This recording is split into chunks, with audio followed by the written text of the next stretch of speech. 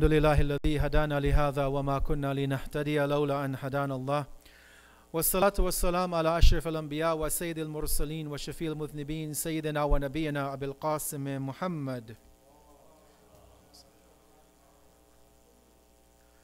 وعلى آل بيت الطيبين الطاهرين لا سيما مولانا وسيدي صاحب العصر والزمان روحي وأرواح العالمين له الفداء وأجل الله تعالى فرجه الشريف ولعنة دائمة على أعدائهم ومنكر فضائلهم الآن إلى قيام يوم الدين. ما بعد رب اشرح لي صدري ويسر لي أمري واحلل عقدة من لساني يفقهوا قولي. For the hastening of the return of our 12th Imam, Imam Al-Hadi, one salawat upon Muhammad wa Ali Muhammad. Allahumma salli ala Muhammad wa ali Muhammad.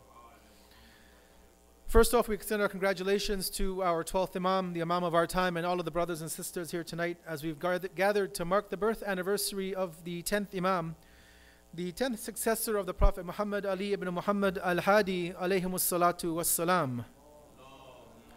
Allahumma salli ala Muhammad wa ali Muhammad.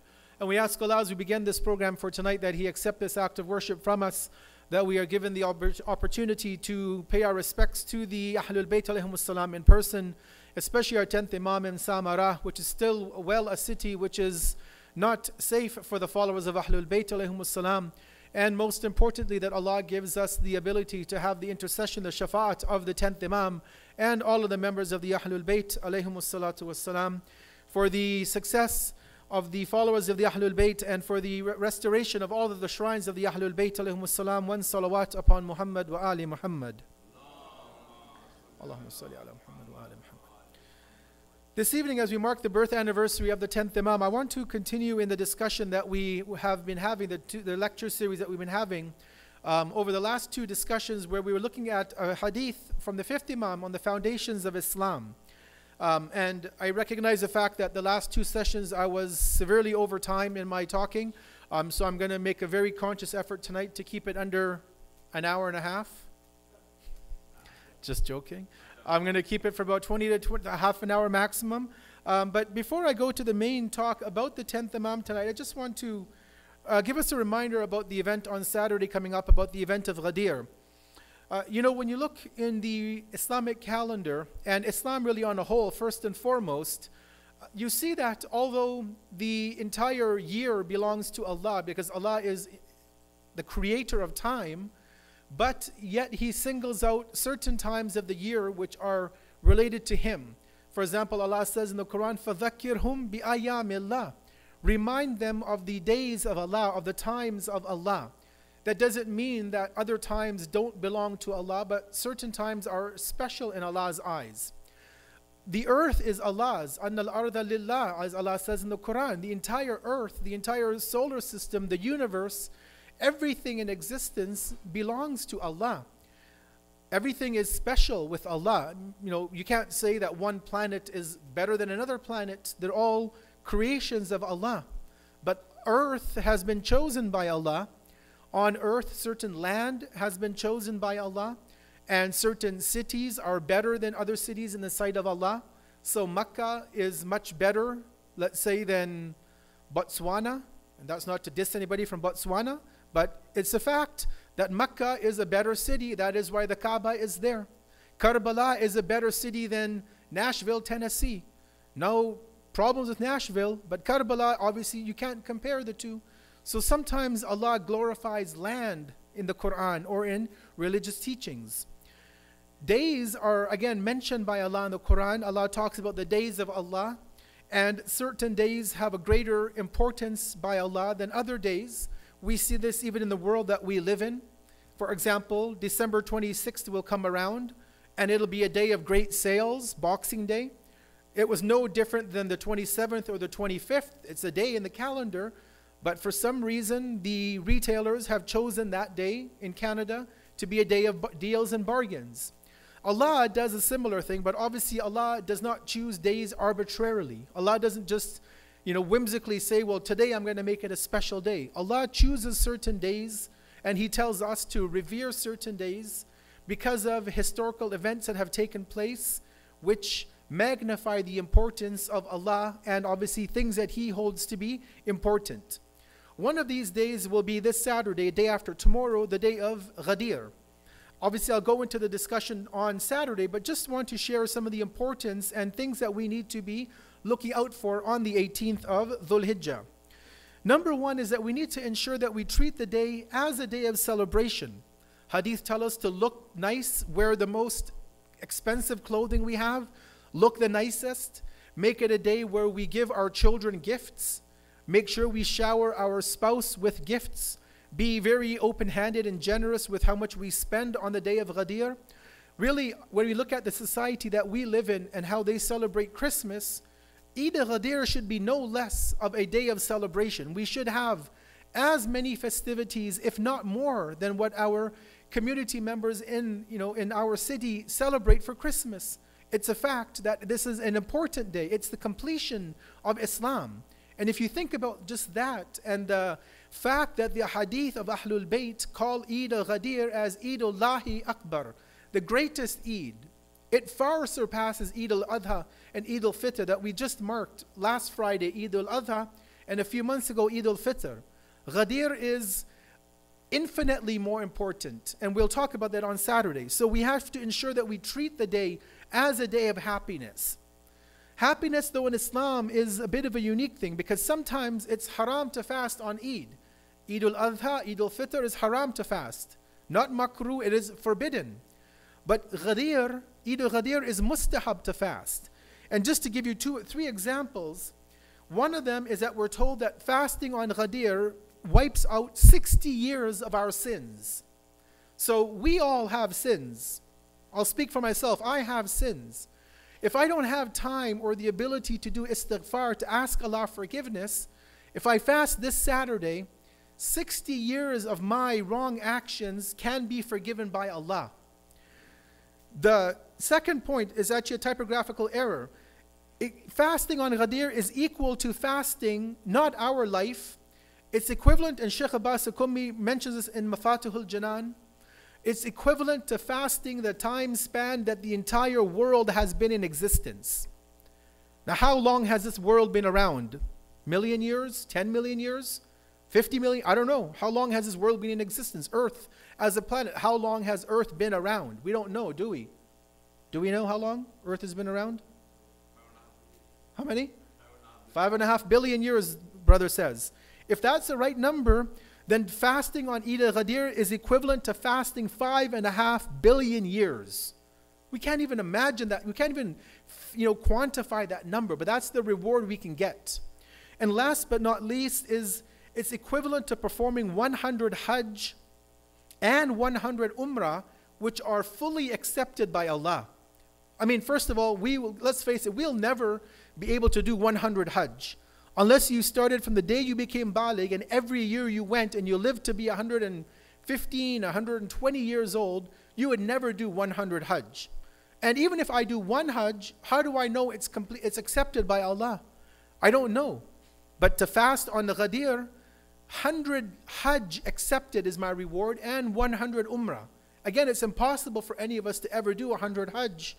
Rasulullah did one Hajj in his life, maybe two maximum. Imam Hassan alayhi salam, 25 Hajj, walking every year from Medina to Mecca. Even he didn't do 100. So fasting is again a massive reward. But on the other side, to feed somebody who's fasting, just one example, the hadith tell us that if you were to give somebody food, you're going to give iftar to somebody on the day of Ghadir who fasted, it's equivalent to feeding 1 million people. So you feed one person, you've got the thawab of feeding 1 million people, but not ordinary people. These are people who are the prophets, the shuhada, and the siddiqeen, the truthful ones and the witnesses. We would never be able to feed a prophet of Allah food, or the shuhada, or the siddiqeen. But to feed one person on the day of Ghadir, to give somebody food, a mu'min, a believer, is equivalent to feeding 1 million people. That's a huge amount if you think about it. The rewards which are there for fasting on Ghadir. And unfortunately, we have biryani before Maghrib, so it kind of causes a problem because do we come for the biryani and eat, or do we fast and just smell the food and get the thawab? It's up to you to what you want to do. If you want the thawab of the Hajj and the Umrah and fasting 1 billion years, or you eat the biryani, or you have takeout, I don't know. But that's where we're at. That's the reward for fasting on Ghadir. It's also mustahab to engage in special prayers and supplications, ziyarat. We have 3 special ziyarat to read on Ghadir, on the day of Ghadir. One is ziyarat Aminullah, which is a very beautiful ziyarat from our 4th Imam that he used to recite personally when he would face Najaf or go to Najaf and recite and meet Amir al-Mu'mineen. We also have another very special ziyarat actually taught to us by the Imam whose birth we're marking tonight, Imam Al-Hadi alayhi salam. It's when he was actually summoned to go to meet the Abbasid Khalifa in Baghdad when he was in Samara. He actually went to Najaf on the 18th of Dhul-Hijjah, day of Ghadir, and he made this special ziyarat. Unfortunately, I don't think we'll recite it here because it takes a minimal of 1 hour to recite. It's very lengthy. But just to give you 2 points of the ziyarat, if you have time to recite it at home, the 10th Imam gives 33 different verses of the Quran about Imam Ali in the ziyarat, and 206 different fadilat of Imam Ali from the Prophet and the Ahlul Bayt alayhum salam. Over 200 marks of distinction of Amir al-Mu'mineen. The battles he fought, the titles he had, the status Allah gave him, all of this is within that ziyarat. It's also mustahab to recite Dua Nudba, very highly recommended on this day of Eid, and to send as many salawat as we can upon Muhammad and Ali Muhammad alayhim wassalatu wassalam. There are many other recommended actions. You can refer to duas.org online if you want to see the list of all the actions, and they're also translated in English, available online. And last but not least, for this portion, is that we give in charity. It's always good to give money in charity, give time, give our efforts. But on Ghadir, it is 1,000 times reward. So if normally giving money in charity has, whatever X reward with it, multiply that reward by 1,000. And we don't know what that number is that Allah has said. Allah says in Surah Baqarah, it's as if you give 7,000, you get back in from Allah. If it's 7,000 or 70,000 or infinite, multiply infinite by 1,000, and that is the reward for giving in charity.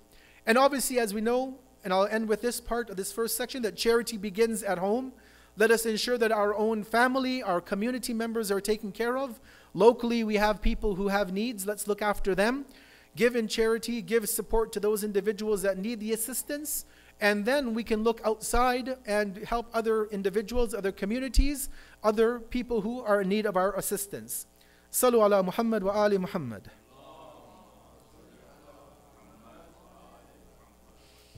As I mentioned for today, I'm going to be very brief. I know it's also school night. The kids who are here, they have the first week of school. Tomorrow they're back to school tomorrow morning, so I don't want to keep them up too late tonight. But just to talk about the 10th Imam, and really more specifically just about the one aspect that I wanted to reflect on tonight. As a continuation from our 2 previous sessions that we had, where we were talking about wilaya, authority in Islam. And we had looked at the hadith of the 5th Imam, where he said that Islam is built upon 5, on salat, and there was a zakat, there was the fasting, there was the hajj, and there was the walaya of Ahlul Bayt. And he told the companion Zurara in that hadith that the walaya is the most important of the 5 because it guides people. It is the foundation of the religion. It is also the one, the walaya is what puts everything else in place within Islam. So we looked in our previous discussion at the walaya of Allah, how Allah has supreme authority over us. We touched upon the Prophet of Islam and his authority over the believers, how Allah even tells us, and this was repeated in Ghadir, that an-nabiyyu awla bil mu'minin min anfusihim. The Prophet has a greater authority over the believers than we have over ourselves. So in the time of Rasulullah, if a companion were there in front of the Prophet and the Prophet said jump, he would do what the Prophet asked him to do.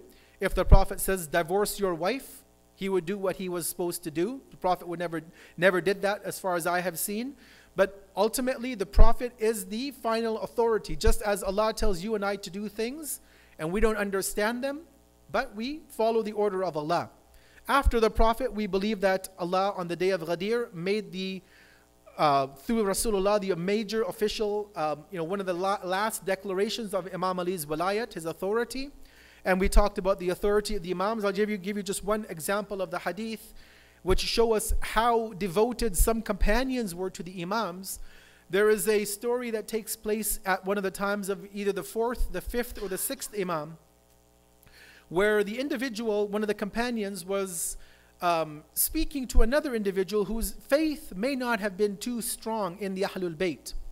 And the one whose faith was very powerful, he was talking about what level of devotion and commitment he had to the Imam of his time.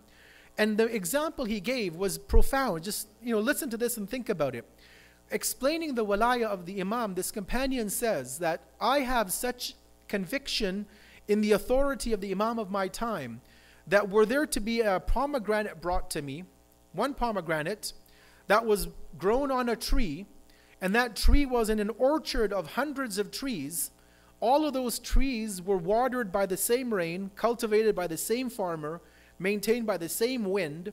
But I was to split that pomegranate open, and the Imam of my time were to tell me that half of that pomegranate is haram for you to eat, the other half is halal. The companion says, I wouldn't doubt my Imam, and I would keep away from the half that he told me was haram, and I would only eat the half that is halal. That's the level of devotion that the Imams of Ahlul Bayt expect from us. That we don't question them when they say to do something, and we don't question when they do something. It might not seem rational or logical, especially for you and I, 1400 years after the fact, or 1200 years after they have, been around amongst us on earth. It may not seem logical, but we have to realize that what they do is for a wisdom. They have a reason why they do everything that they do. And if we can get to that level of complete submission, of not questioning their authority, then we've reached to that stage of the great companions of the Imams where they did not doubt the Imam's words. And obviously for us it might be difficult, it's very abstract, but keep in mind our thoughts every day should be that our 12th Imam will come. And if he were to come tomorrow or right now, would we have that level of conviction that the earlier companions had to their Imams, where the Imam could tell you to do something and you would do it without even a second thought in your mind.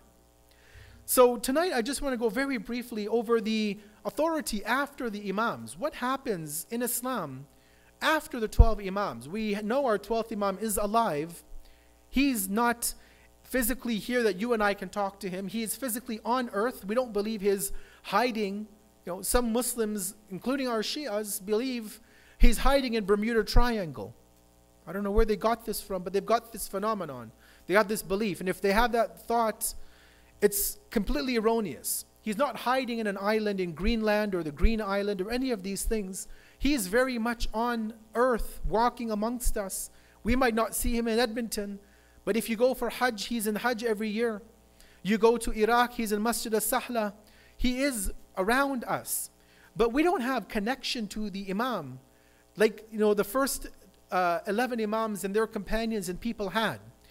But we realize that Islam is the final and complete religion, which we'll talk about on Saturday. Allah completed Islam at one point in time. Allah said on the event of Ghadir that today I have completed Islam, I've completed this faith, and I'm happy with Islam as your religion.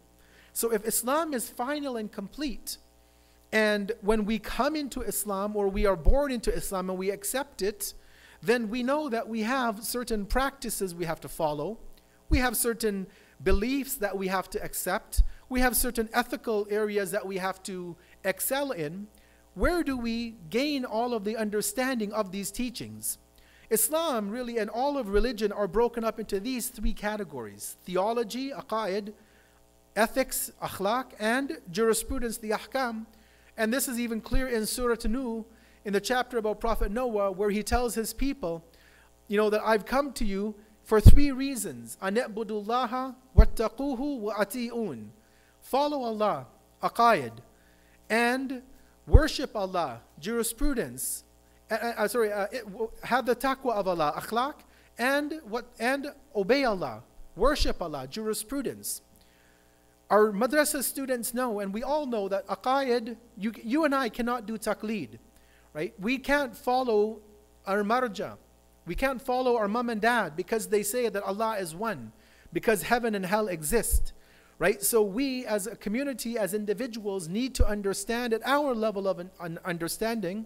We don't have to get to the level of philosophers and, the academics of the world to prove God or the day of judgment, but we need to know why we believe what we believe based on our own understanding. We can't follow any other scholar in that area. Akhlaq, Islamic ethics, are pretty clear. I mean, you can look in the Quran. Many of the teachings are there. It doesn't take a rocket scientist to know that stealing is a bad action. It doesn't take a philosophy major to know that to kill somebody is a bad act. These ethical and maybe also bordering on jurisprudential are clear to all of us. But when it comes to ahkam, the jurisprudence, this is where problems come up. This is where confusion comes up in our mind. Today, if our children, if we did not know to follow a marja, we would not know that Fajr is 2 rakat. Right now we pray to Maghrib and Isha 3 and 4 rakat, but why did we do it? Right? Nobody here in this room can point me to a verse of the Quran where Allah said, "O you who believe, perform 3 rakat for Maghrib," because it doesn't exist in the Quran. Right? Nobody can tell me why they pray 3 rakat other than to say, because my marja told me so. And you know what? That's a valid reason. Because in the system that our imams gave us, they recognized the fact that the 12th imam would be away from our eyes. And we had to live, we had to continue as believers following the complete religion of Islam. So what would they want us to do? Just throw darts at a dartboard and pick rulings as they come to us? I explained to one brother the other day that if Islam were to be at our own whims, each and every Muslim in the world would open up the Quran, open up the Hadith, and you'd have, in a room of 50 people, you'd have 50 different versions of Islam.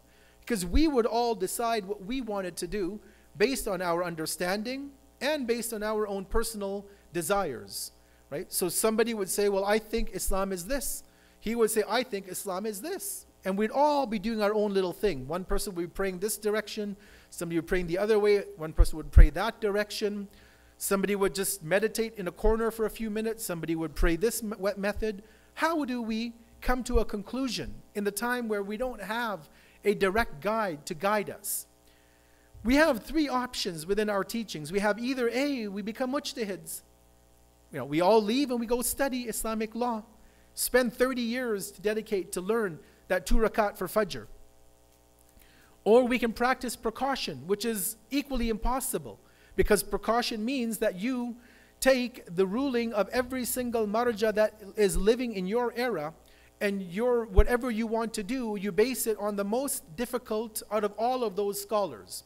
So today, as an example, in 2017, we have, roughly speaking, 20 different maraja taqleed in the world today. Not only in Najaf, but in Iran, there's so many. In Karbala, we have some.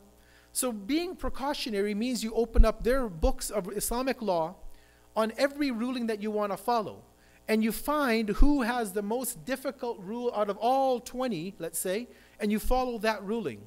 For praying, for fasting, for hajj, for khums, for zakat, for marriage, for divorce, for every action you want to do from the time that you wake till the time you sleep.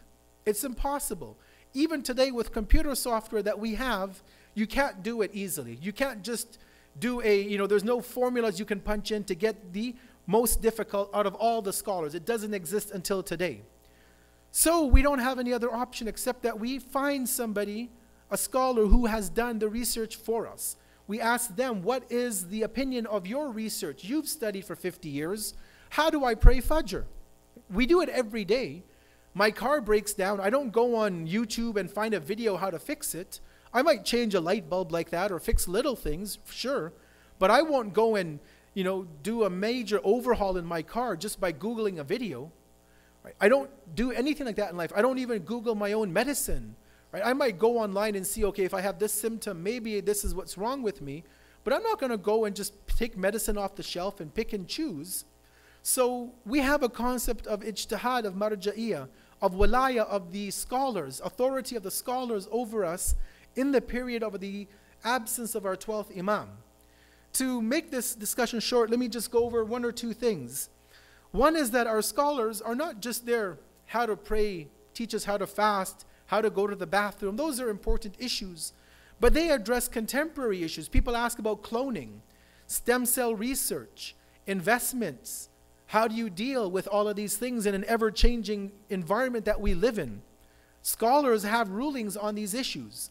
Internet, scholars, Ayatollah Sayyid Tabatabai Hakim in Najaf, he has a whole book, Ahkam of Internet and cyberspace. How to and what to do and what you can't do online, in the internet, on social media. He has all the rules for his followers he's covered. So they address contemporary issues for us that, again, were we to just choose random rulings out of a hat, we would not be able to fulfill our obligation to Allah. They also unify us as a community globally. Yes, we have differences in the moon sighting in terms of the scholars and their opinions, and sometimes we might have Eid one day and another community down the street may do Eid another day, or within a same family. But overall, we have an underlying unity in our community. We all pray the same way.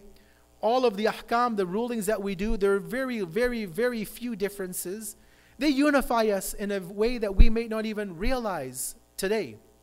And another way that they protect us and they protect Islam is from the intellectual, the economic, and political onslaught. Right? When non-Muslims, political writers and thinkers can stand up and say that Iraq would have gone into complete civil war had it not been for the statements of Ayatollah Sistani uniting the Shia and Sunni together and urging them to work together to not only remove the occupying force, but to also, when it came to Daesh and ISIS, to fight against them. Had that fatwa of Sayyid Sistani not been given, Iraq would have been a different, country today. And Syria would be different. And even the Western countries would be different. But really, the world owes the Marja'iyyat, including Ayatollah Sistani. They owe him for giving these kinds of rulings and having followers that were willing to give their life up to protect their homeland. Right? So they protect us from political, economic onslaughts, as the very famous fatwa of Mirza Shirazi in the early 1900s, where he made a fatwa making tobacco haram in Iran at that time, or for all of his followers, due to the British encroachment on the Iranian tobacco industry. He literally passed a fatwa that said, from today onwards, the usage of tobacco is haram and is equivalent to fighting war against the 12th Imam. To the point where the king of Iran, his wife, was throwing his tobacco out. And he got upset. He said, "Why are you throwing out my tobacco and my pipe? Who gave you the right? Who made this haram?" And you know what her response was? She was the wife of the king of Iran at that time, early 1900s. She said that the same man that made you and I halal for one another through nikah has made tobacco haram for us today. Right? It wasn't anything, but it was due to the economic encroachment of the British wanting to take the tobacco from Iran, export it to England, make it into cigarettes, and then re-import it back into Iran at huge profits. And that would have decimated the community of the followers. So he made that fatwa. So they protect us as a religion and as a community from onslaughts of the belligerent forces that are working against our religion. I'm going to close in the next 2 minutes with just a hadith from our 10th Imam to show us the level of devotion of the scholars that the Imams of Ahlul Bayt have. Right? Because Imams realized that they would need to have scholars to protect this religion in the latter day. They knew that, and especially the 10th Imam, he knew he would be killed. He knew his son, the 11th Imam, would be killed. And it was just a matter of one Imam. Right? 10th Imam, 11th and 12th. It was only one Imam buffer until the 12th Imam would come, go into ghaibat, and there would be no other Imam on earth to be directly in contact with. So the 10th Imam was laying groundwork to teach the community, teach us what to do in the time of the ghaibat of his grandson, the 12th Imam. And so I'll just share one hadith with us and we'll close tonight. The hadith is quite lengthy, so I've broken it up into a few pieces. The 10th Imam, Imam Al-Hadi, alayhi salatu wassalam, has said the following statement.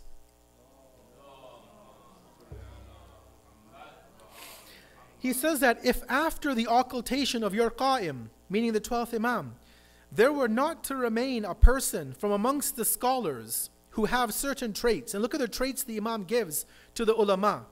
One, they invite others to him, towards the Imam. Or it could also mean invites others to Allah.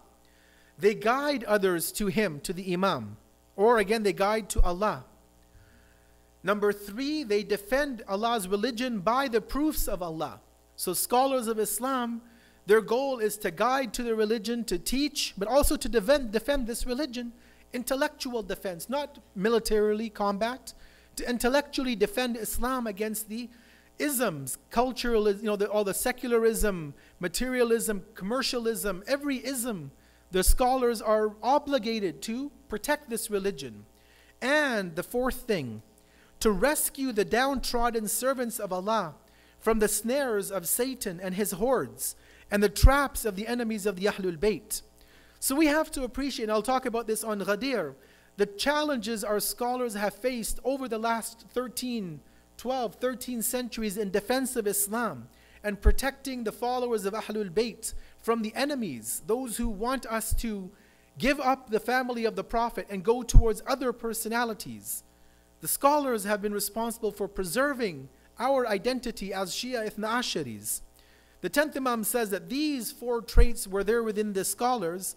Had these scholars not been there, had ulama not been there who do these four traits, he says that there would not remain a single person on earth except that he would have left the religion of Allah.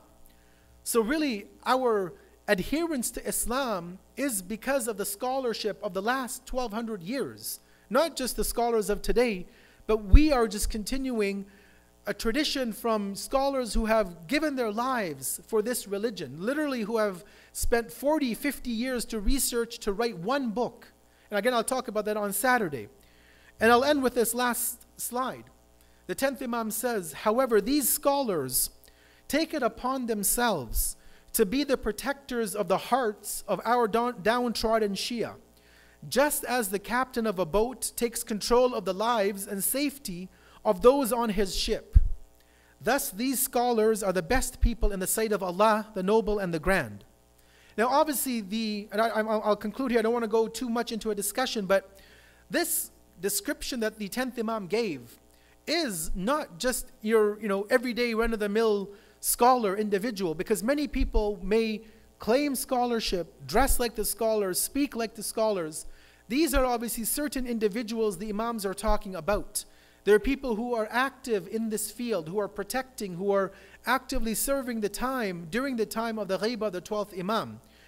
And obviously once we find those sorts of scholars, especially the Maraja that we follow, wherever they may be and whoever they are, once they're at that level of being acclaimed and known in our communities as being a source of emulation, we need to ensure as believers that we attach ourselves to them. That when we go for ziyarat, whether it's to whatever city, but if they live in that city, we have to make an effort to meet our marja, to speak to him, to get advice from them, get guidance from them. It's not just about, here's my money, take it, my khums, give me the receipt.